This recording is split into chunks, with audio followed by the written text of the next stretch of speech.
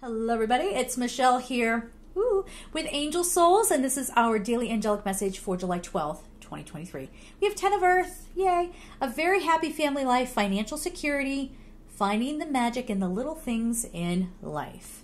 We cannot wait for things to happen to us before we shift our energy. So a lot of times people will take messages and they have this, outside in kind of approach. When I see the evidence, then I will be happy. And I know a lot of people say, no, it's got to be reversed. That's not realistic, okay?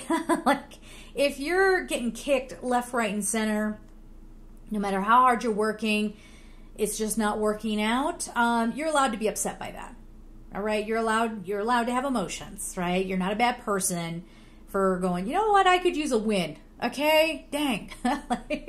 Something along those lines. But this is saying something very grounding, very secure, very steady. You're being helped. All of this goodness is right at the door.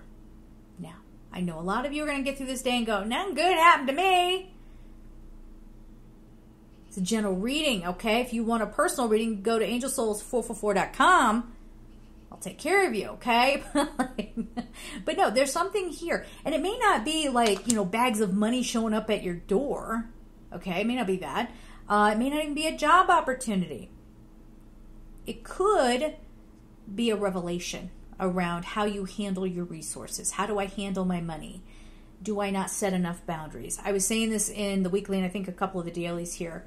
I've come to the very stark realization I need to start cutting some clients out because they consistently take. They don't pay.